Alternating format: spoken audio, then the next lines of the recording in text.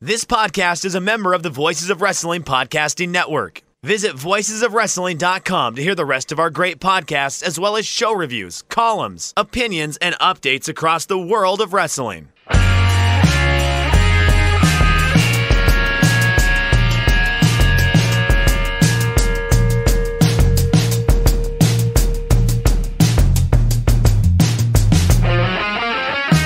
Shake Them Ropes, episode 375. Jeff Hawkins, Chris Novembrino, back in the usual place to talk all things WWE, Q3, Saudi Arabia, shows. Maybe we'll get some NWA and AEW in there just to be like a sorbet to cleanse the palate a bit. Support from Shake Them Ropes this week coming from Manscaped, #1 in men's below-the-belt grooming. Manscaped offers precision-engineered tools for your family jewels. Get 20% off your order and free shipping using the code SHAKEROPES. We'll be doing a hard sell later because we want that sponsorship ducats in our bank account so that we can keep doing this show. Ain't too proud to beg. Sweet darling, please don't leave. Don't you go. Chris, it's been an interesting day, interesting week in the world of the Federation, as I like to call it. Yeah, we'll talk about the shows here in a bit, but it looks like we've got a pretty full docket of news before we get into the Balls report. The Beans and Franks report. For those of you with kids, we will give adequate earmuff protection before the hard read. Yeah, you're going to probably want that for that segment. I think so. I would suspect so. I can't imagine getting through that reading a child-friendly way. No, you're going to want your bus for that one. It's nudity, but it's tasteful nudity. And I know there's at least one guy who listens to this show in his car with his kids. And it's always that guy I'm worried about the most when somebody drops like a F-bomb or something. I'm more worried about tainting Cody's virginal ears. I don't want him to grow up bad. Oh my goodness. So, in conjunction with the Saudi Arabia show, Q3 reports and the stock plummets, I stopped listening after George Barrios said, "Oh, this new network interface, people are very happy with it." I just went, no, I'm out. It's going to be a BS call on so many levels. Yeah, I mean, I think the stock price has always been artificially high, and there's been this lingering question, at least for me, ever since this went from being a $16 stock to a $32 stock to a nearly $100 stock. What is the real value of WWE stock post this Fox deal? I've actually asked some people you might be familiar with here on the air around the interwebs about this, and my general conclusion, not necessarily theirs, but like kind of based off a conversation with theirs, is that price is probably somewhere between $40 and $50. And this felt like us dropping much, much closer to reality. And it would reflect the fact that the whole theory of pumping up this stock, the whole reason any investor would look at this stock at $32 and say, no, this is a $100 a share company, is the belief that WWE, in the hands of Fox, was going to be transformed into a leaner, meaner, more lucid product that would feel different and feel like a $100 product, not a $32 product. And you can't look at WWE, what they've been putting on TV, their ratings performance, and see anything that supports that narrative. And that's why I think this stock is dropping. The great lie right now about WWE is that they are an entertainment company that can be all things to all people, and that their product is malleable enough where they can craft it for certain audiences and still be WWE. When the fact is, no matter they tell that lie all the time to everyone too. No matter, well, if you look, this is to your point though. To your point, yeah. The Fox show is Vince's vision of WWE. It's the same vision it's had for 20 some odd years. Vince's vision of the big Saudi Arabia show is the same WWE product, with the exception that Mansoor gets a win here and there. There's nothing different about this product, dependent on the audience. Because remember, he's always thought his product is superior to that wrestling stuff. So I kind of view everything. I stopped listening to investor calls because it was just one of those things where it's like, I don't want to be lied to. I just don't want to be lied to anymore. Good luck with all that. So in Saudi Arabia, we have a new Universal Champion, the Fiend Bray Wyatt. Quick note, neither of us have watched this show because it happened during the day, and we both have jobs, and I was waiting to hear what was worth watching, and there were some interesting choices on this show, Chris.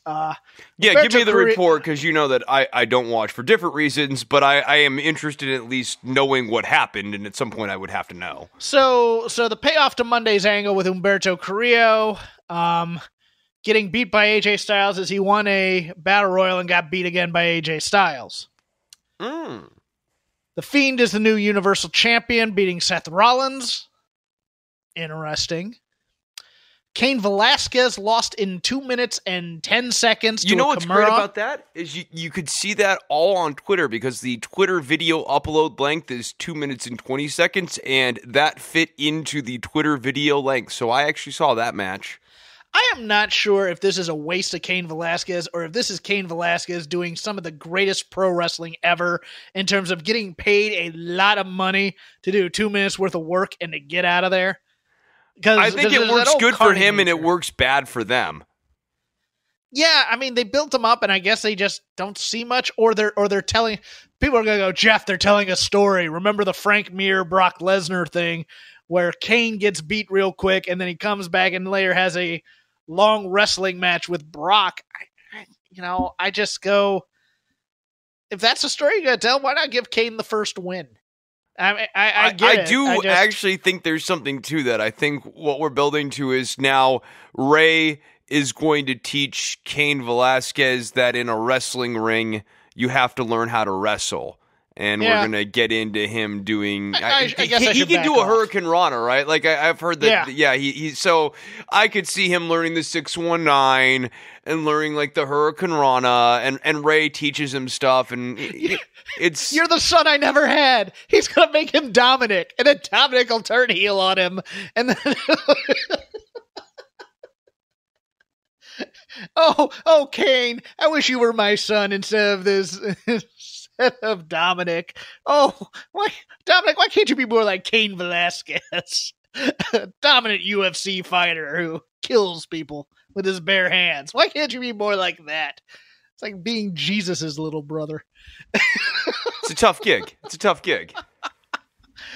And the War Raiders suffered their first loss in this tag team turmoil thing to the OC. So the best tag team in the world is Gallows and Anderson. Okay. Cool. I guess. Mansoor won.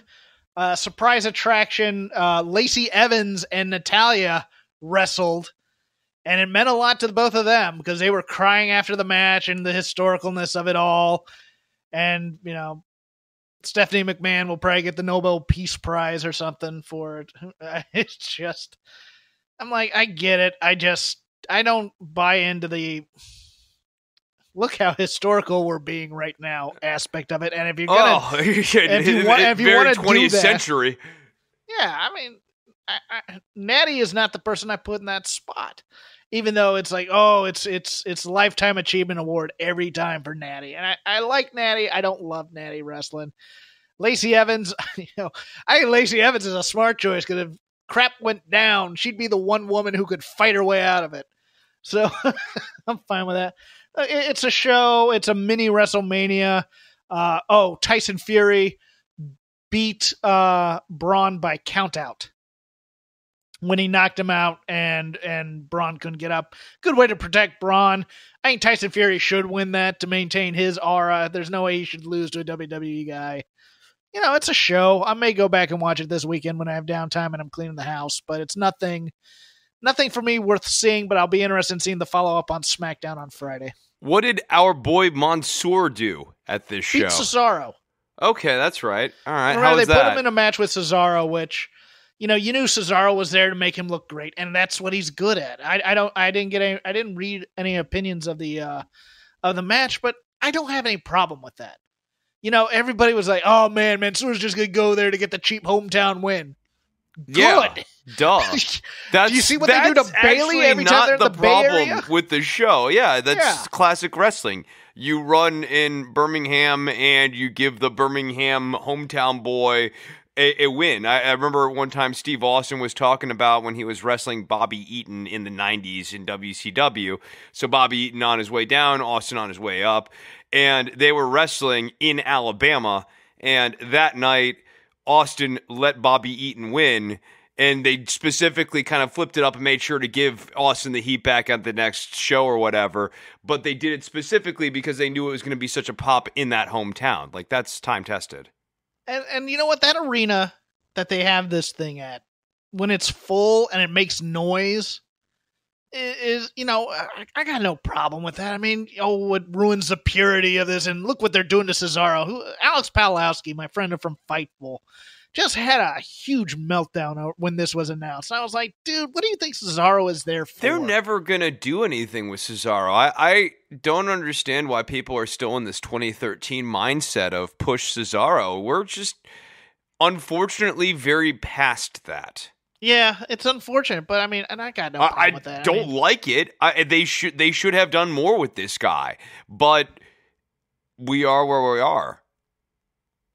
Yeah. A lot of news coming out of NXT. I guess there was a report that NXT talent were not getting TV bump ups in their. Sorry, I'm having a bit of a buzzing issue over here.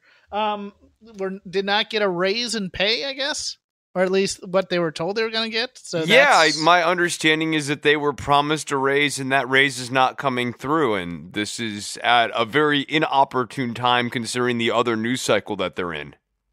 Further to that, it was. Oh, by the way, it was announced at the Saudi Arabia show. NXT will be part of the Survivor Series matches. Possible three-way dances, I guess, amongst the brands. I don't think that helps NXT. I think right now what WWE really needs to do is have that hard wall between NXT and what they're doing on Raw and SmackDown. Yeah, I just see them as, losing a bunch of matches to, placate the main roster, quote unquote, even though NXT is now a main roster show. And that makes it even more of a mistake because it's the Undisputed era. So, you've been booking the Undisputeds very strong down there. Now they're going to go up on Survivor Series and presumably lose all of those matches. Maybe Roddy comes back with the Intercontinental title? Well, I don't think they're going to be doing title changes. I don't think they'll be for belts. Oh, okay. I think it's just going to be like exhibitions. Just exhibitions. That usual, it's a one night of the year. All the brands get, hey, did we just get rid of the wild card that had all this? But, no, they have another issue, and it's going to be a big one because this show is November 24th, 2019 in Rosemont, Illinois. The night before will be the NXT TakeOver event, which will be War Games, which we'll talk about a little bit later. Also in Rosemont, Illinois.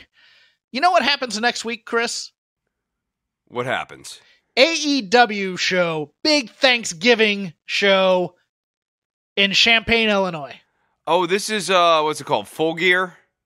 Yes. No, Full Gear's the 6th, I believe. I'll look that up. But no, they're also doing the Thanksgiving night tradition stuff. Okay, sure. Full Gear is in Baltimore. All right.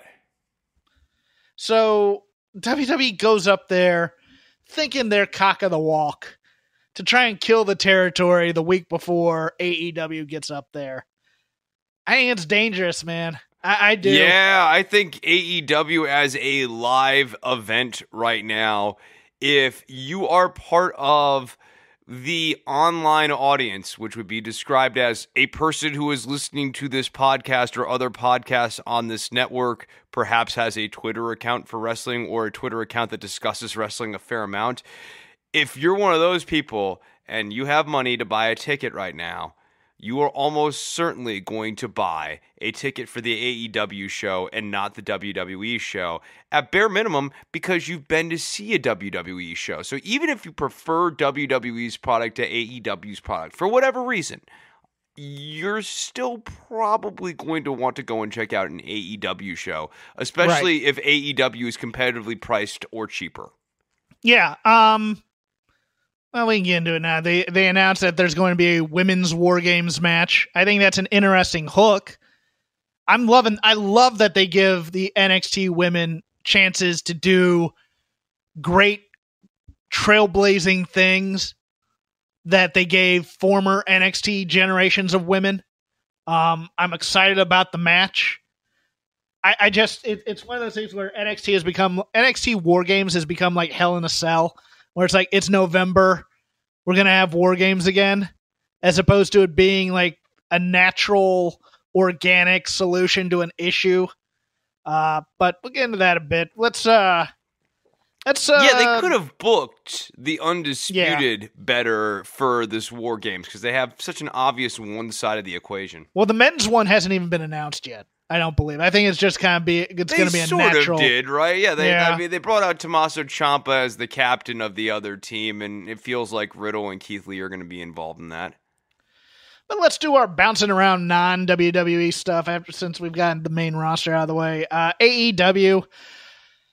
I'm going to say this, and it's a mea culpa on my part because of a generational gap, I think, because we always compare wrestling to the wrestling we grew up with and love. Chris Jericho is Ric Flair in terms of importance, in terms of star power, and even in terms of work rate in his 40s and now creeping into his 50s. He's just friggin' magical. And I've downplayed him as just a guy. I know on his later WWE runs, he'd be doing the Chris Jericho cosplay thing where he'd have to do like all the moves, even though he's a little too old to be doing them. But now that he's out and has some creative freedom, he is really on all cylinders. That dude is just awesome. So I'm in a little bit different place than you on this. I think that he is better and star powery, maybe even to, I don't want to say Flairish levels, but a world champion, heel world champion level, absolutely, right now on the microphone and with his character. The ring work is rough, dude. Like he's limited. There's a lot of smoke and a lot of mirrors right now, and where he's got it is where it matters, which is on the microphone as a character, as a presentation. But I played a little bit of catch up and watched that Darby Allin match. Darby did a lot of work. He's not 25 anymore, and he needs to come to grips with that. Terry Funk did a moonsault, not 6 during a match at his same age. I really liked, because for our fandom, they had a couple of callbacks to 2 major WCW things. The attack on Dustin Rhodes and breaking the arm in the car door was straight out of the Dangerous Alliance on Barry Windham circa 1992. And the Flair Sting, or not the Flair Sting, but the Flair Gene Starcade limo ride from the Flair Vader match. That was Tony Schiavone and Cody this week. I loved that. I absolutely loved that homage. It may have gone a little long, but I loved that. Yeah, I wish they had more direction with that. I liked that. I liked when Tony took over, too. I thought that was a really interesting writing choice, and it worked. And Tony is awesome. Tony's great on this. Tony's my favorite thing about this show. Yes, absolutely. He's the real star of this show. Cody's okay. Jericho, as I said, I think he's doing fine work, and everyone else is. But man, I am so glad to see Tony back and loving it. And he is wrestling energy, dude. It's awesome. Excalibur will make a call, and Tony will just have this joie de vivre where he's just like, oh man, that's cool. That's great. That's awesome. And then you get grumbling grandpa in between them. Well, we should have not gone hold. Yeah, it's like, oh God. He's gotten better. Okay, I'm not going to totally, completely trash No, JR. But you know what they need to do on commentary? They need to go in the direction of the audience on this. Well, muting JR would be great. But another way of doing this is lean into the OK Boomer stuff and have Excalibur needle JR as the Boomer. Oh, God, no. That would go over poorly with JR, unfortunately, because JR can't take a joke. No, he can't take a joke. No, his problem is he can't take a joke. But, like, I'm talking about what this audience wants. What this audience wants is for JR to kind of, like, frankly, get put in his place. It's a little bit. You gotta play to your audience, dude. You know, back in the '90s, it was all about stick it to your boss. Now there's a little bit of generational stick it to us, and I think Excalibur doing the OK Boomer on behalf of us millennials would be welcome, at least from where I sit. Tony saying OK Boomer would be great. That would also actually be really funny. Tony would actually be funnier from. It was just funny because Dave Meltzer was giving his review of AEW, and I was listening to it, and he's like, there were some who were very upset with the attack on the Rock and Roll Express. And I said, after you hung up the phone with JR, what did you think of it? Because he'd be the only person to get upset with that kind of heat. They I probably loved the Rock and Roll Express. Yeah, they loved it. Yeah, they loved that. They absolutely are you kidding me? Like, they were all in on that. I didn't think that was gratuitous at all. No way. No, Ricky Morton probably said, "Oh, do we need all this padding down there? Can you Ricky put me through a table or something?" He probably was pitching firing back up to get thrown down there again. Yes, because they and LAX recently worked against each other prior to LAX I love that. joining. And of course, Jack Evans is a god amongst men. I love Jack. Give him a microphone already, please. Because he just talks smack and does cool stuff. And that's all I want out of a wrestler is a little. I mean, he's always talking junk. He almost killed himself on that twist and stuff out of the ring. That was a bit scary, but did it with Rhea Ripley this week. She did Rhea Ripley too. She did one where I was like, I thought she was going to lose her head. Yeah, we'll talk about that in NXT UK. But love me some Jack Evans. I thought they were great. Another strong show. We'll give a plug to Everything Elite and also Wednesday Night Wars, the two shows on the Voices of Wrestling Network that cover this stuff extensively, but we kind of like to get into our pleasures because this is personality driven, not necessarily any one federation driven. We kind of get to swerve in and out of different lanes depending on what we feel like. Chris, we need to talk about Franks and Beans, so parents, time for the earmuffs. Oh, yeah. Put them on, baby, because it is time to talk about them balls. I learned about grooming kind of through mistakes, things like that, because as I entered my 20s, started losing my hair on my head. It started growing out of every other part of my body. I was like Cousin It from the neck down and like Uncle Fester from the neck up. And, once I started dating, which was also a little bit later in life, luckily I had some very forgiving partners who would be like, dude, you need to like trim this and do that. You can't have the hanging gardens of Babylon on the sack.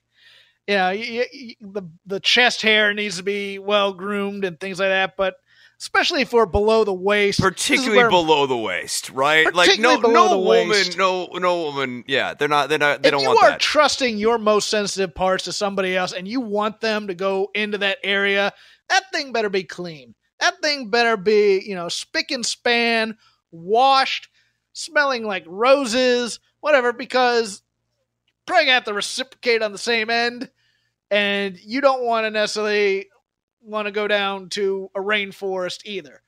So, it's. I would say shave unto others as you would have them shave unto you, but that's not actually the way shaving works. So you should shave yourself like you'd want someone else to shave themselves. And it's dangerous, okay? It's sensitive parts down there, and this is where Manscaped This is risky comes business. In. Risky business, baby. The Lawnmower 2.0, way better than the original Lawnmower. Dude, this thing's awesome. I pulled this thing out of the box last night, and I'm sure, guys, you have some sort of gimmick at this point right now to kind of, take care of that, right? You're pulling out some pair of shears, or maybe you've got the guard on a razor, and you're like, okay, this is working fine. Why would I need, dude, bro? Once you try the Lawnmower 2.0, I was like, oh. It's waterproof. I can take it in the shower after charging it, which is awesome. and it has a charge. They improved the charge. I had one of the original lawnmowers. Just to give a plug here, I don't need free product to plug your stuff. I just need to trust it. And this thing would not hold a charge. It was like 15 minutes at first, but battery life dies over repeating use. But this new Lawnmower 2.0 now has 60 minutes on one charge. So you can shave more than once. If you forget and you have a last minute hot date, you can shave down there and stuff. More importantly, you can just get more uses out of the battery. That's what I meant. More uses. But they have the Reviver, which is the ball toner, which is very kind of tingly, and you're like, whoo, like that. After you shave. They have some deodorant you can use. You like the body wash. Yeah, I like the body wash. So the body wash is pH balanced. A few years ago, we discovered that I have some sort of fairly serious skin condition that they at one point thought was an autoimmune disease, and they've kind of pinned down to a bunch of syndromes. One of them seems to be something about pH balancing in the skin. And as such, not to labor you with these stories or give you horrible images of skin sloughing off my face, although that has happened. One of the things I have learned is that I'm very particular about soaps. And I think if you've tried different soaps, you've probably had this experience too, where some dry out your skin and others not so much, or maybe feel a little bit oily. That for me, having the right one makes a big difference. And so we got some of this and I was like, all right, let's see it. I took a little pump out of it. I kind of washed it around my hand. It felt right. I did it on my face, and it was calming, dude. It smells good too. I like it. It's got kind of a cologne smell to it, but this is actually a legit pH balanced soap. And so if you were someone like me who was probably fairly far on the spectrum of people with sensitive skin needs and that sort of thing, this soap works great for you. And if you're an average person too, this is also a very good soap. I like this product a lot.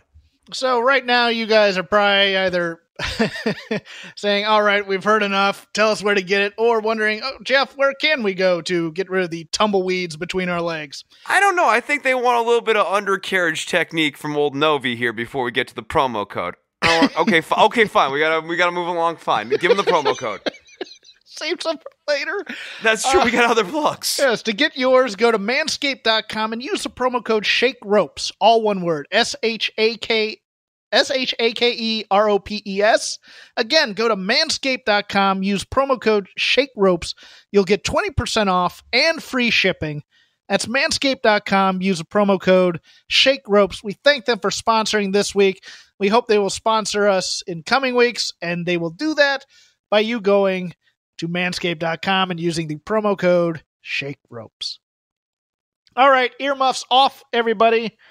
How would they know that? How would they know to take off the ear? I don't know. They usually approximate. You know that they just listened to the ball talk. I know. I try to get away from the ball talk. You can't get away from it. It's everywhere now. We are Manscaped. Essentially, we are Jake Hager and pummeling the audience who is the other guy against the cage. Okay, I'll give you the choice. NWA, or do you want to hit this Jordan Miles story real quick? We have to hit the Jordan Miles story, and I am upset that you no-sold that last joke, so we definitely have to do the Jordan Miles story now in penance. That was cruel. All right, so this shirt comes out with Jordan. You and I should take a victory lap over this, because we said from day one, we found this gimmick problematic. The smiling, happy to be there African-American man, and that's all, And that is a gimmick that is purposed for African-American workers in this company. You don't have the white guy who just likes to smile. You can maybe argue that a little bit with Shorty G, but they don't do the he just likes to smile gimmick unless you're a black guy. Yeah. So the marketing geniuses at NXT, which have been making, for lack of a better term, rather lazy shirts, in my opinion. Yeah, they're ugly shirts. And this is kind of across the board here. But the logo for Jordan Miles is it has a big mouth and Jordan Miles' teeth, and it looks like a smile. The problem is, if you go to the customized shirt site on there, and you put that logo on a black t-shirt, it is potentially one of the most racially offensive things WWE has ever done. And that's saying something from this Moreover, company. this is a logo that does not work well on the color white or even gray. No, it works well on dark colors. By working well, we mean, to be completely clear here, it juxtaposes the best in the traditional sense because of color scheming. Yes, because the red borders the white, which is laid on top of the black. It's like a classic color scheme that makes sense, whereas white on white doesn't actually work well at all. So the argument that, this would be available on a white t-shirt, perhaps, but you would design the logo utterly differently if you were going to do it on a white background normally. Now, you do not attribute to malice that which can be attributed to gross incompetence and blind spots and not seeing it. Unfortunately, what this became was a blame game. And WWE sent out a press release saying the talent had approved of this. Jordan Miles then releases emails from corporate, thus losing any element of leverage, I think. And then he doubles down and starts talking about ROH and Jay Lethal. Before we get into Jordan Miles' side, can we go back to the WWE thing real quickly? This was bad. Yeah, okay, so, and I think you're right that it's not malice in the sense of, let's put out something that evokes some of the worst imagery of the 1930s, right? Like, I don't think that that's what's happening. I think the issue, though, is one that we've been detailing for a very long time here. It goes back to our conversations about the New Day. It goes into our conversations about Bobby Lashley, the physical specimen thing, and Vince ogling the muscles. Like, there is a way that black performers are viewed in this company by the management structure, going specifically to Vince, but then you can get into kind of a simple thought exercise here. Who is Vince's number one black advisor in the org chart? Jeff? Like, who would be like... I thought you were going to ask who his hero was. I was going to say Martin Luther King Jr. No, not Martin Luther King. Yeah, okay. No, but I'm saying in his organization. I have no idea. Right. I don't think he has one. Right, and then who would be the second guy underneath that guy? Because the fact that you don't have those people in the pyramid anywhere, that's where the blindness is coming in. So you're right. You don't attribute to overt malice what you can attribute to ignorance, but the ignorance is fostered. They don't see it because they don't see it. Well, let me give another take on this then, because for me, one of the worst mistakes I ever made, and I just had a completely lack of clarity, and nobody bothered to tell me this. I once went, you're gonna love this, for a service project. We had to put on costumes and go hand out candy at a hospital for children's wards and stuff like that. Well, I only had one costume. I had worn it on a homecoming parade float. Would you go as Jesus? The Grim Reaper. And people thought I was being funny, and I had just put on this costume, and I didn't even think about that. It literally did not cross my mind, and nobody bothered to tell me before we got there that it was a problem. Everybody was angry at me afterwards. I tend to think it could be something like that, where they don't, like, the marketing people don't know the gimmick. They don't know anything about that. They just know, okay, it's supposed to be a smile and it's on a shirt and it's for this African-American performer. So they look at it and they go, okay, I see the smile, never even crossing their mind about the racial implications about this thing. Right. No, it's several steps here to get to this bad moment. It starts with having a bias towards certain gimmicks for black talents. So that's how ACH gets saddled with Jordan Miles. He likes to smile. I'm separating the marketing team from the Vince team. Right, no, and then it ends up at the marketing team down the line here. And that's what I'm saying. Right. So you're right. And I think that is part of the puzzle here. And I'm not saying the marketing team is malicious. I think, if anything, that is the theory I'm least kind of susceptible to. I would say that this is much more an indictment on the WWE system and how they view African-American talent in this company. And that's something that you can go all the way back to Triple H and Booker T with. Oh, you can go further back than Saba Simba, sure. Kamala in some ways. Yeah, the New Day to me, I mean, Bruce Mitchell's argument about Kamala's presentation little in WWF Sambo. in specific. Hmm? Kamala's presentation in WWF specifically. Yes, specifically. Yeah. That's what I meant. But, I mean, like Bruce Mitchell's criticism of the New Day gimmick, tying it in with the story of Little Black Sambo, which I remember that book and the restaurants when I was a very little kid, and they went out of business soon thereafter. But, you know, the story with the pancakes and things like that, that stuck with me, and I realize that, but a lot of people don't even remember that story anymore. But I'm sure Vince did. And, you know, the gospel gimmick when they came back and they were going real heavy on that for a while. Stop thinking about who to blame is with in the Big lyrics. E. And that's like dropped in right in the backdrop of Ferguson, which is when they launched that iteration of the gimmick. Yeah. Now let's talk a little bit about the response, because there's a I'm going to talk the WWE's response. The press release was bad. All you have to do is say, we are sorry about the oversight. We will do better in the future.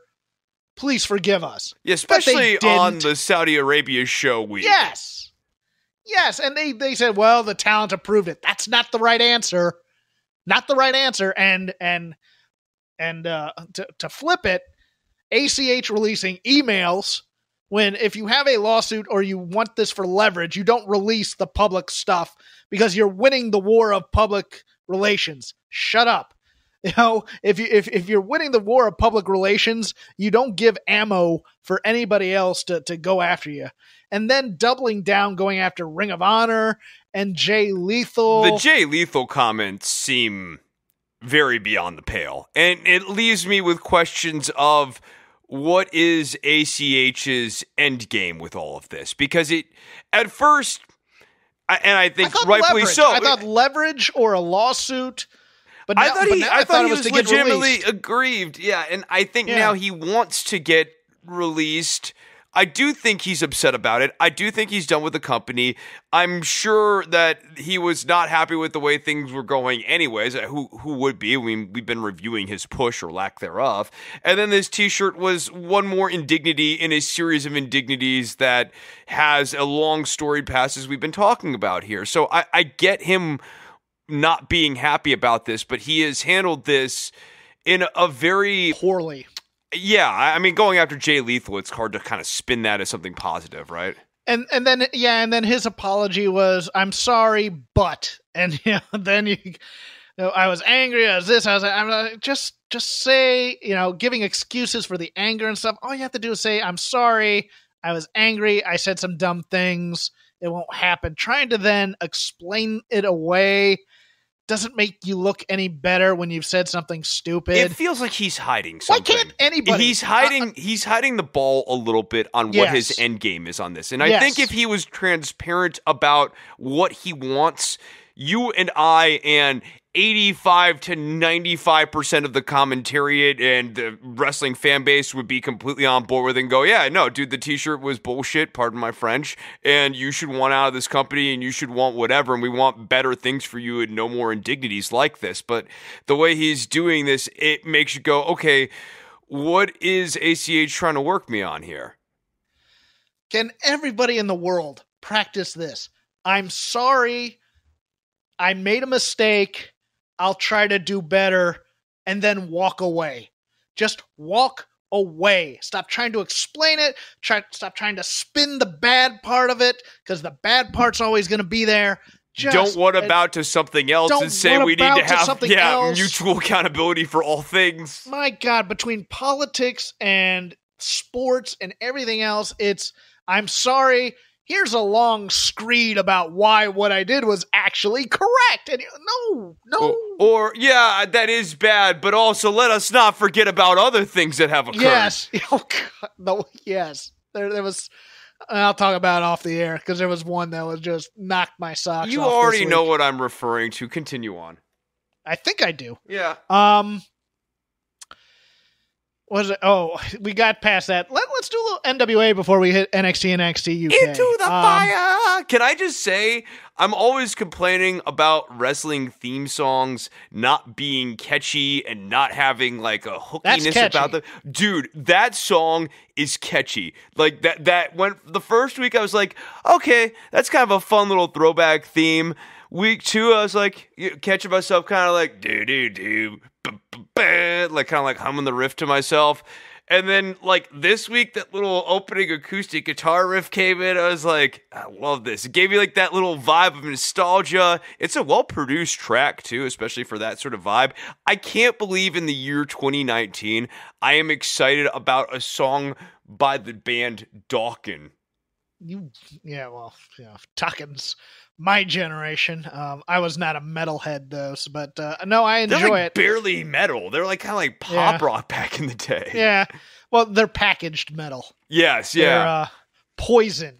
That kind of. Yeah, it is metal, but it's like that was heavy pop rock, kind of like Nickelback's like pop rock, only of a different generation. This was the first week of NWA Power, and I still love everything about this, especially, just the presentation, where I was a little draggy. Yeah, I felt you. Not just draggy, but I was a little confused as to the battle lines, because I thought there might be a little bit too much shades of gray here, especially with that James Storm, Nick Aldis, Colt Cabana, Eli Drake confrontation, because Eli's working his angle and Nick Aldis is kind of a heel, but he's supporting Colt in a thing against James Storm, so it's enemy of my enemy is my friend, but that James Storm is an actual heel, and so is Nick Aldis in many ways, but Nick Aldis isn't quite the heel. So I love Nick Aldis. The sadistic streak that he has of I want you to put everything on the line because I want you at your best is such a great like baby face fakeness. It's a great heel line, but it's for James Storm, who's a heel, and you're kind of like, okay, he is. He teamed with Wildcard in the 6-man. Yes, right. Yeah, I know. I mean, I'm with you. Like I don't like lines. I don't like the Wildcard inclusion, although it makes sense. But yeah, I like Colt has been antagonizing James Storm, and James Storm is surly, but has not actually been doing anything particularly heelish or really beating up on baby faces. He has been in a tussle with Josephus. Colt Cabana came out last week and tried to make fun of James Storm, and James Storm, I mean, we're in the South here. James Storm stood his ground. Like, know, I don't actually see that as like a heelish sort of thing. And he still has all this came out and said, "Attaboy, Colt, I support you and everything." And Colt took that genuinely. So I was kind of like, okay, what's this? So it was just some blurred line stuff. I don't hate it, but I need a little more resolution, and I want to know. I want to be behind someone clearly. I don't mind the shades of gray for a lot of people, but the one thing I'm having a problem with right now is there's no one on the card I am 100% behind. Even Tim Storm, I like Tim Storm, but they keep showing me that low blow, and I go, I don't like the fact that when his back was against the wall, he went low.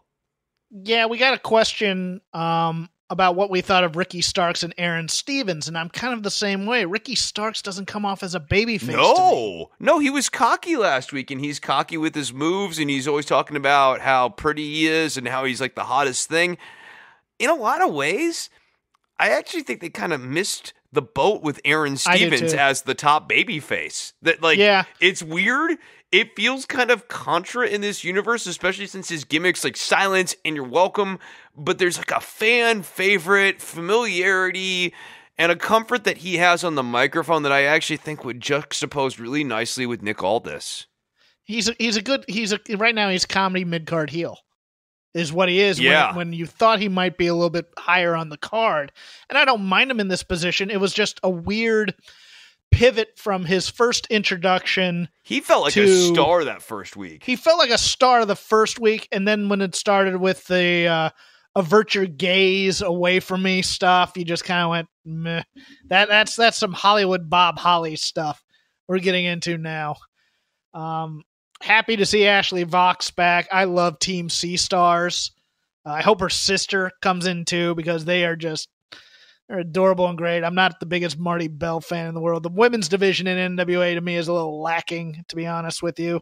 Although Thunder Rosa is kind of a welcome addition. I am really excited to see Thunder Rosa do her thing. I think, frankly, the sooner they can get the belt on her, the better. Yeah, I think that would probably be the improvement in the division here. Here's my bridge too far this week on the NWA, which I love the kitschy, I love the throwback, I love Dave Marquez. The way he interviews is so conversational. Yes, there's also like his cadence in his voice it's fun, and it's a different voice in wrestling. Everyone in wrestling, especially in the WWE system, everyone has to talk like this tonight, and you definitely have to punch your words. And Dave Marquez is very laid back on his voice, and it's just a nice change of pace. To the point it will throw you off during the ring introductions. Yes, yeah.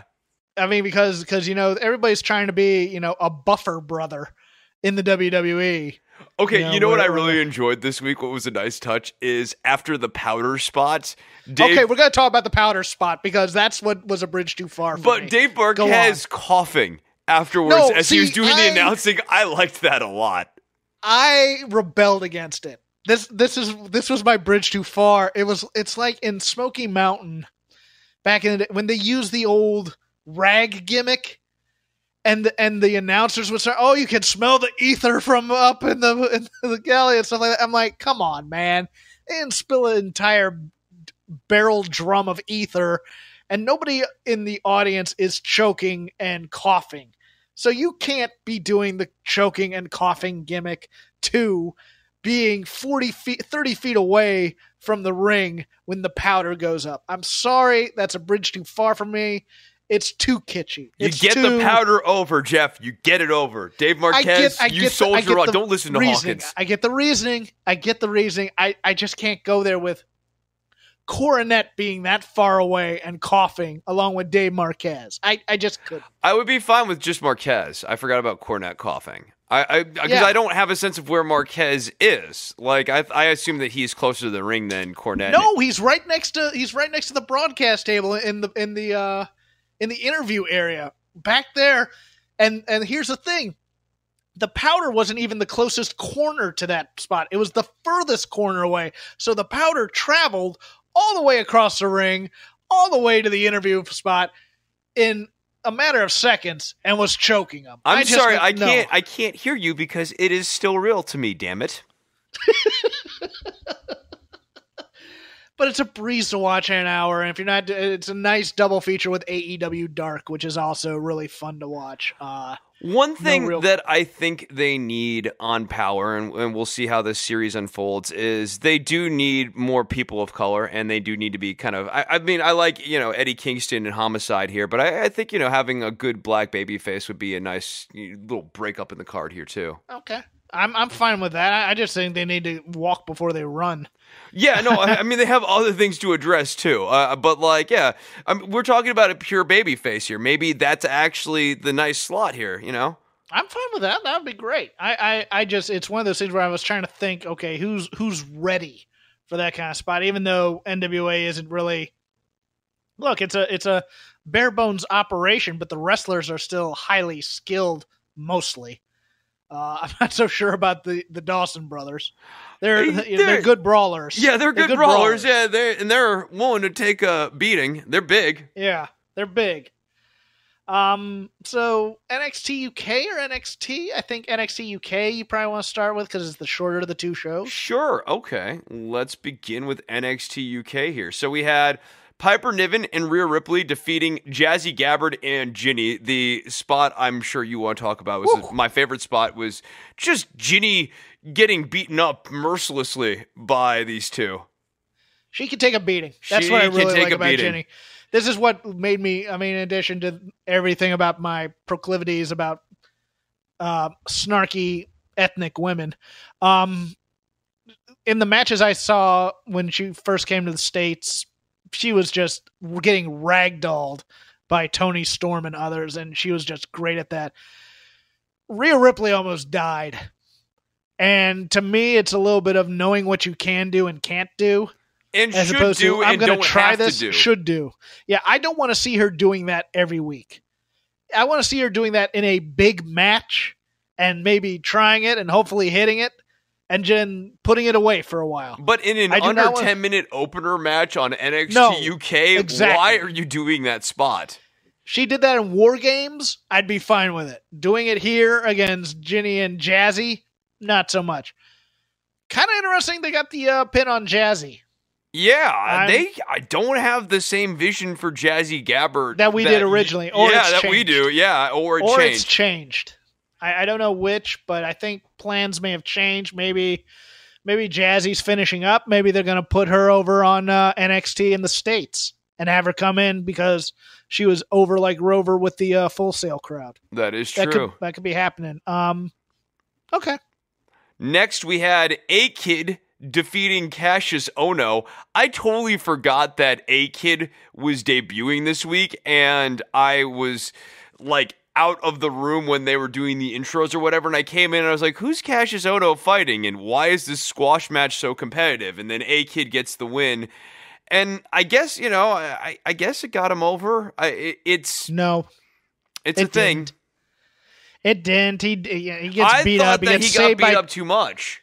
Same here. And then Tyler Bate comes out, makes the save, and the Star's giving him the rub. No, I couldn't get behind it. I liked the match. Cassius Ohno's fantastic as usual. Love the way he started with, who are you? Kind of in the corner, like he wasn't even going to fight him. He was just like, why should I come out and fight you? I liked that. For some reason, I loved Tom Phillips and Nigel here, with Phillips going, "Oh, good, an American on the show." So yes, the jingoism is strong, even outside of the U.S. It was because it's the language barrier. You see. Tom fits this show with Nigel, I think, better than Vic does. Yeah, he does. It's because Tom is looser and Tom knows how to have a little bit more fun with him. He is so loose on this show, though, compared to how he was on SmackDown. It's almost like a vacation for him. I'm really, he'll make certain jokes, and you can just see Nigel going, "I'm not going to touch that because I actually have to go to the States and work with people who actually watch the shows, so I don't want to get myself in trouble." Tom goes, "I've been demoted, so I don't care anymore." It's almost refreshing. Let's see how long that lasts. Yeah, it's interesting. I liked Killer Kelly's little promo backstage here.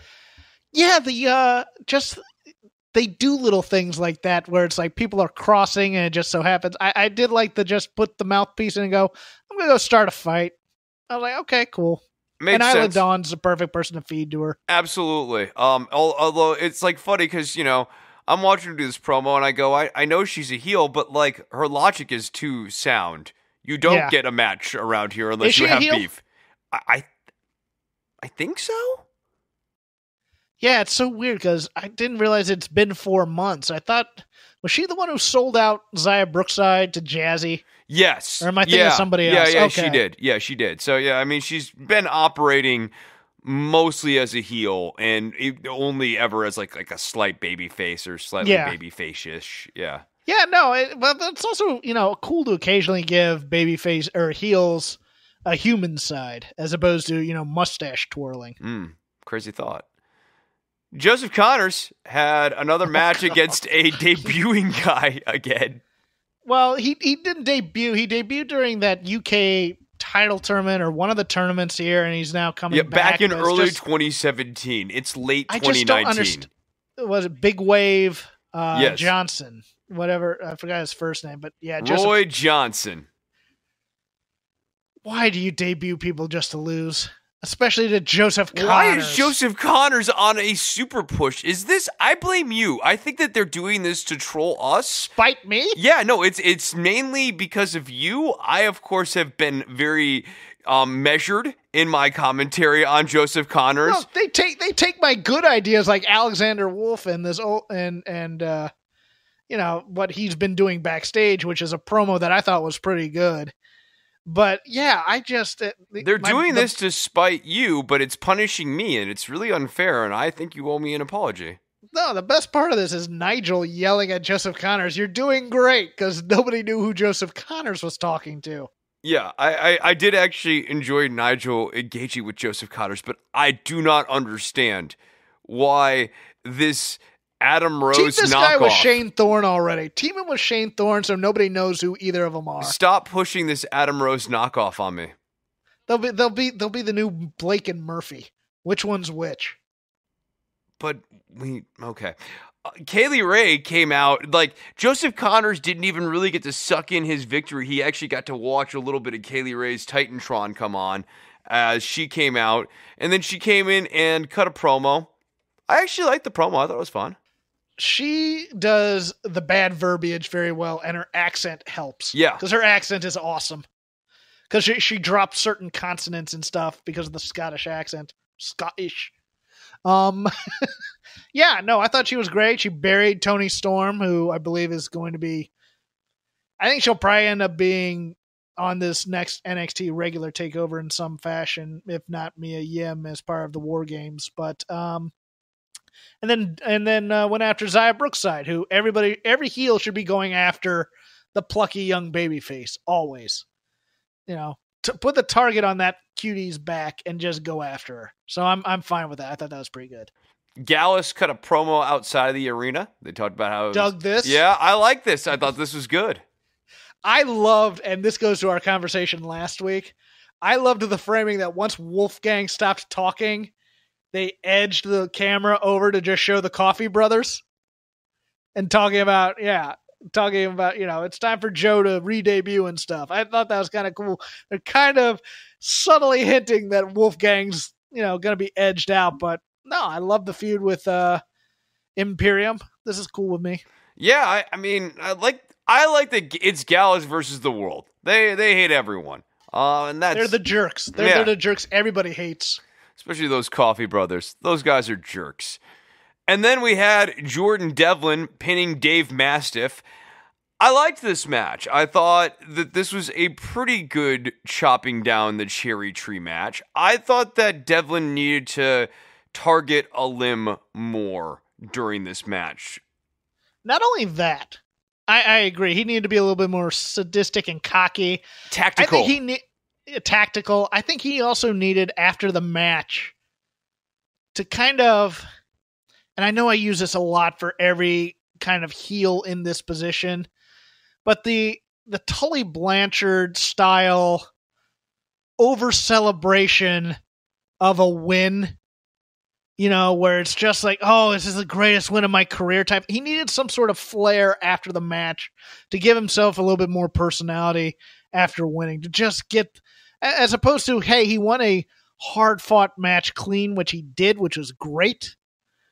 Kind of he won clean, but you're not supposed to like him still. Yeah, it's supposed weird. To be a jerk. This match, if you're turning him babyface, is a good structure for the match. If you want to keep him heel, I would have had him work on Dave Mastiff's leg immediately, like his leg and one of his hands, so that he couldn't really punch and that he couldn't really keep up with Devlin, and have Devlin making fun of him and continuing to just work on that leg and trying to lock in submission holds, and eventually then he gets whatever the finish is, whether it's actually involving the leg or if the leg and the faulty leg leads to Devlin being able to hit the Devlin side.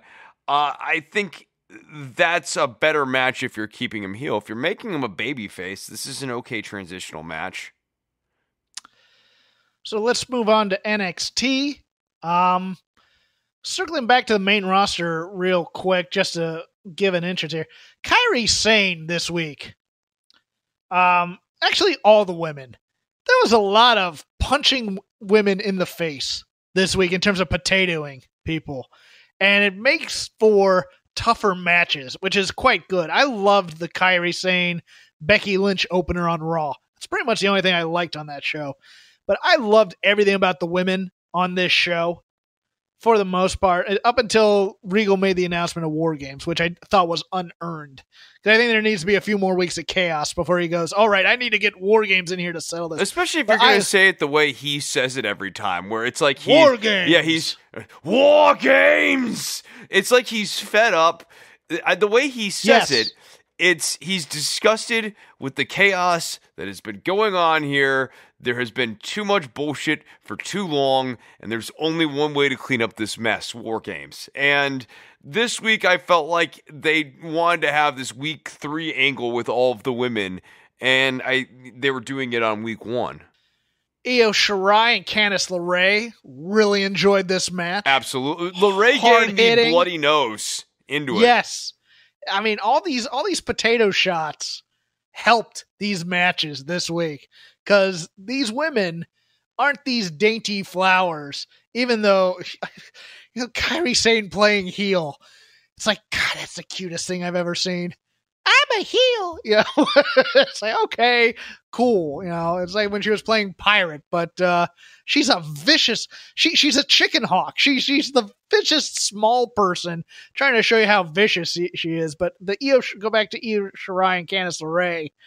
I love this feud.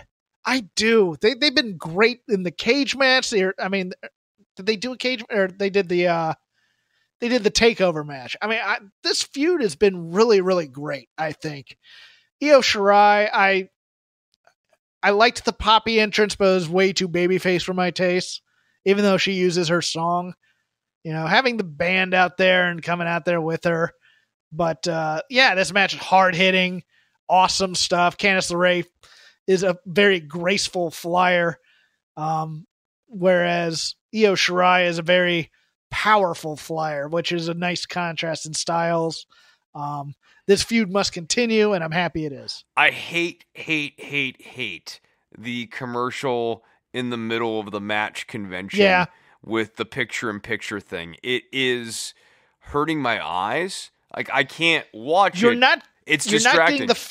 You're also not getting the feel of what's going on during the match. Even though it's a heat spot, you're not engaged with it because you're listening about, diarrhea medication while the crowd is chanting something while somebody's in a headlock or something. I agree with you. I hate the picture-in-picture gimmick. Yeah, the sooner that goes away, the better. I get why they think that's a good thing, but really, all it's doing is making me go back to skipping those.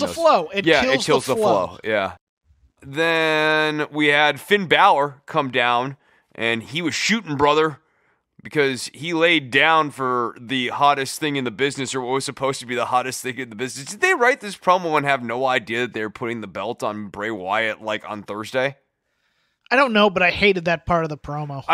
It was a bizarre beat, and it's even weirder now that Bray Wyatt's champion. It was that first half of that promo was a Vince Russo promo where it's like, I laid down for him, brother. It was in the script. I'm like, oh God, don't break the fourth wall, man. You got beat. Just say that, and that you're coming back hardcore and getting in touch with your roots and whatever, man. The second part of this promo I love, but that first part talking about laying down for the guy in the mask.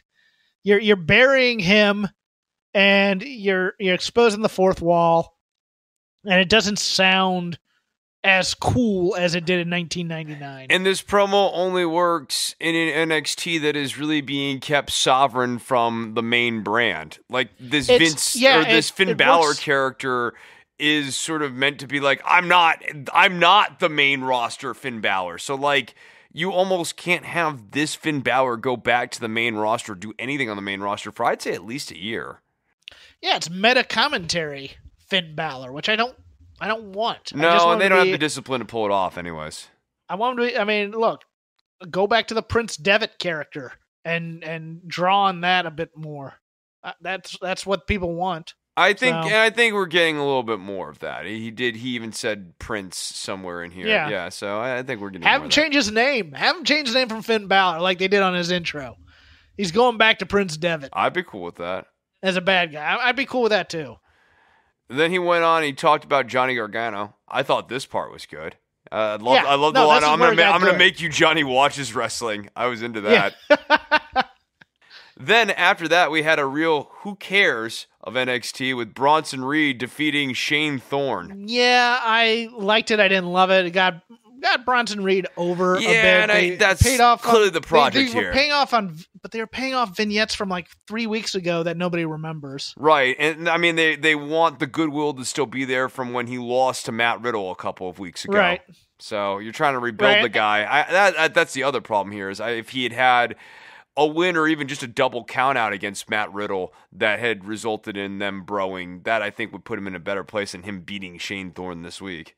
Yeah, of the two quote-unquote squash matches, this was my least favorite. Then we had the WWE Women's Tag Team Champions, the Kabuki Warriors, against Tegan Nox and Dakota Kai. So, I love this match. I think that Asuka and Kairi are awesome. However, this match was booked horribly in the context of this crowd because there was absolutely no way you were ever going to get Tegan Nox and Dakota Kai over because this crowd was always going to treat Asuka and Kairi Sane as baby faces. It doesn't help that Asuka's kind of unhinged character likes to play into the audience and does it in a heelish way to get into the head of the baby face, but the way that she does it still has the result of fostering the crowd reaction even more, thus inverting the babyface heel dynamic even further on this fledgling tag team of Tegan Nox and Dakota Kai, who I don't think got anywhere near the amount of offense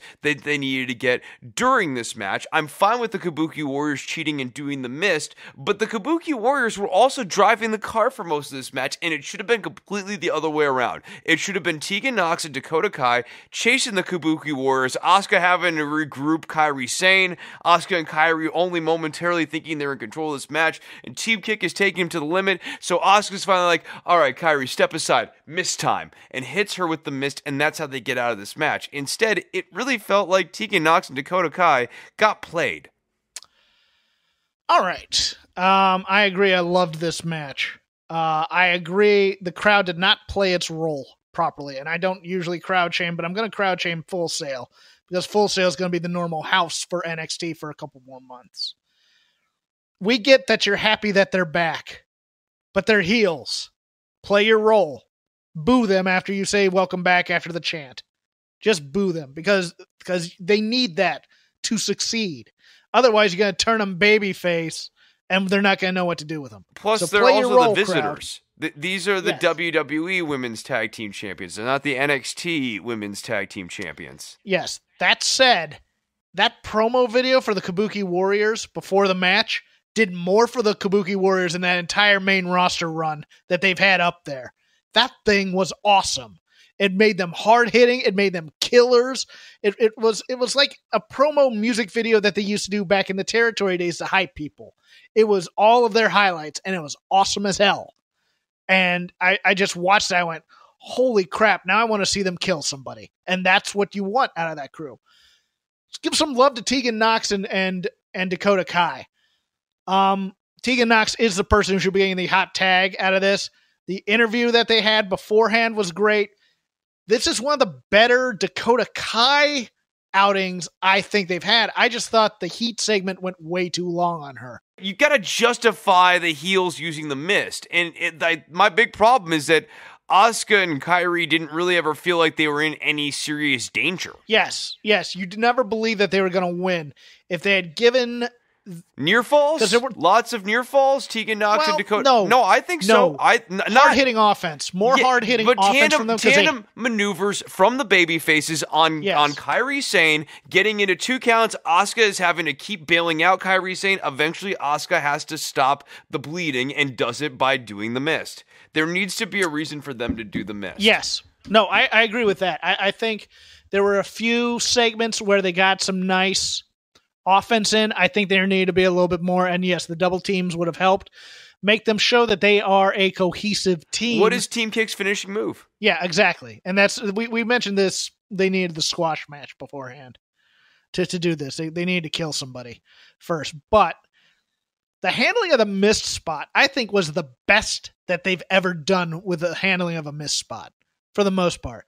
Number one, the facial features of Dakota Kai And the amount of mist she took on her face. Oh my God, she looked like that mist. She looked like the Wicked Witch of the West. She looked like Elphaba from Wicked. I mean, because she has the triangular face and just the green all over it. I mean, and it hit her good.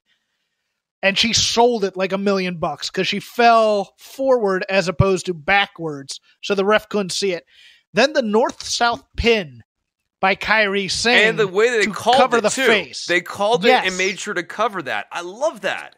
Now the problem was, as soon as she got up and Dakota Kai was asking for a towel, why doesn't the ref do something? I mean, I get that criticism, but for the missed spot itself, it was one of my favorite missed spots I've ever seen. There was a Muda one. I forget on who. I'm thinking Eddie Gilbert. Oh, it's the Eddie Gilbert Missy Hyatt one, which was just as good. But this one I really, really liked as well. The heat spot went a little long. It could have cut a few minutes off of this, and they could have given Team Kick a bit more offense, but I loved this match. I loved the aftermath of it, where it degenerated into chaos. I just think they need to break up the chaos for another week or two. Keep going back to the chaos to the point where Regal comes out and goes, I can't take this anymore. I need a way to solve this. All right, ladies, you're getting a War Games match so we can settle all this. I love as opposed that to him when just I said it out. earlier, Hawkins. Yeah, no, I know. I'm just reiterating. I think again, but we need to also shame the crowd a bit because the crowd knew what was coming. And we're chanting War Games before Regal ever got there. And I think and they think they're so smart. They think they're ahead of the action on this stuff. And they don't insult them like that. Don't do that. I just think they need to play their role better. They know so much. And they are aware because they're in line all day and they're talking to each other and they're hearing things and seeing things. Well, and you know it's things. War Games season and all of that stuff. But yes. You chant War Games after War Games is announced, not before it. Agreed. Next, we had Cameron Grimes defeating Tyler Bate. They have interesting plans for Cameron Grimes. I don't think they have plans. I think they just put him in there to be a good wrestler. And they took two young guys, put them in there together, and said, have a nice sprint. And it was pretty good, I thought. I loved watching these two together. Yeah, I agree. Cameron Grimes is sneaky young. I think he's still 22 or 23. Maybe a little older. Maybe I'm forgetting. Maybe time has passed me by because he was always the young guy in PWG. And Tyler Bate's still very, very young too. And they obviously see something in him and continue the thing with Pete Dunne and Killian Dane. I am interested in this Angel Garza repackaging. It looks like we're going a different direction with this guy because I think so. I think we are making him a babyface. I think that he will still have the preference for the ladies of the crowd over the men of the audience. But this whole, I want to do this for my family. I want to be like Uncle Hector. That is the tradition stuff that reeks of babyfaceness. It does, and it was played beforehand when he was a babyface. This is an old video package, I believe. They've just rebroadcast it on TV. Well, even that's a choice, and maybe it's a lazy choice, and we shouldn't read too much into it, but I tend to think that they actually do intend to do something with this, and that they like him. They see him as a future talent. They should. Yeah, I think so too, yeah. I actually like him as the heel, to be honest with you. I think he's a little bit better playing, the Lothario, who doesn't like men but will always take time for the women. But they might like Angel and Umberto together, and they don't want to do the Angel-Umberto feud yet. Yeah, well, you can repackage this as a babyface where he's still a Lothario to the women.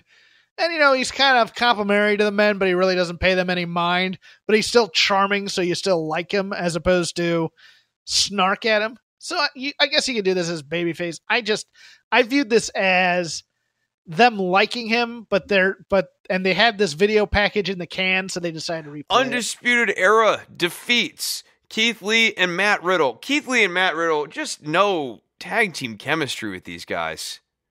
Which is odd because I believe they were PWG tag team champions. Were they really? At one time. Wow. Yeah, let me take a look at that. I believe they were. Maybe I'm thinking Jeff Cobb. It was not coming off in this match, dude. Yeah, but this is the best Keith Lee we've seen so far, I think, in NXT. It looks like they've decided to tell him that he doesn't necessarily have to have big guy offense anymore. And he's kind of has the shackles taken off of him, I thought. I liked Keith Lee in this match a lot. I'm a little bit there with you with the chemistry thing. I love Undisputed Era. Fish and O'Reilly are like my two favorite members of Undisputed Era. I could watch these guys like wrestle a lot of stuff. I have a very, very strong preference to the way this tag team wrestles tag team matches, their wrestling style. I love the synthesis of the M&A and the striking and the wrestling. You get a lot of variety, good match tactics, and good match flow from Fish and O'Reilly that other tag teams who are top-level tag teams in other companies even, I like them, but I don't think that they tell a story as cleanly as Fish and O'Reilly do. Yeah, they are a modern-style team where I'd like them to be a little bit more brutal in their style throughout the match as opposed to just the ending sequence. That's my only issue with Fish and O'Reilly. That's always been my issue. Other than Bobby Fish's hipster attire that he wears outside of the ring, but yeah, I like that. I was a little surprised they put the pin on Matt Riddle. Yeah, I was surprised on that too. If anything, Keith Lee seems like the perfect candidate for that. I am not sure if these War Games are going to be teams of 5 because I would think they'd put Undisputed Era and Finn Balor against Riddle, Lee, Gargano, Ciampa, and maybe Dijakovic. I don't know, because they kind of ended it with the Undisputeds on one side, so you got 4, and then you had Ciampa, and then Riddle and Keith Lee, and you feel like those guys are going to be involved in it. But they also kind of left themselves tentative with that. The only thing I think for certain is Ciampa's definitely on the babyface side of this. Yeah, and they were teasing on social media that Dijakovic would be somehow involved in it. I don't know, but yeah, I'm hoping they've tweaked the style of the presentation of War Games. That we'll get to that in the next few weeks. I am not a fan of locking everybody in cages and releasing them one by one. I'm really not. I just let's just do War Games, kids. We don't need the spectacle. We don't need to WWE it up. But a fun show, I thought. I thought both shows on Wednesday night were really great, even though they both got killed by the World Series. But I want both those shows to succeed. I don't want one to beat the other so handily that Vince has to come in and make changes to NXT. I'm really enjoying both. Wednesday night is fun, Tuesday night is fun, and Thursday watching NXT UK is fun. So if you like wrestling, those are our picks. You can follow me at CrapGame13. You can follow Chris at Chris Novembrino. You can follow the show at Shake Them Ropes. Once again, we'd like to thank Manscaped for their sponsorship this week. Go to manscaped.com/shake. No, not /Shake Them Ropes. Use the code ShakeRopes. Shake Ropes. All one word, no space in between. Get 20% off your order and free shipping. Chris, for some reason, likes to torture himself watching politics and 70s sitcoms and actually, the 70s sitcoms are pretty good. Politics, not so much. But he also does podcasts about them. He'll tell you about them right now. Okay, so Don'tWorry.tv is where you can find the world's greatest, so the country's greatest news and politics show. That's it. Don'tWorry.tv. Don't worry about the government. It's his name. You can find it on iTunes and Stitcher. My other show is the All in the Family podcast, the premier show that looks at All in the Family, the 1970s hit sitcom. Puts it into context in a little bit of history, a little bit of politics of today, a little bit of that. Mostly a look at the plot and stuff. If you like Chris breaking down plots, there's a lot of that too. So you can check that out at allinthefamilypodcast.com. Chris plots about plots. Wubba lubba dub dub.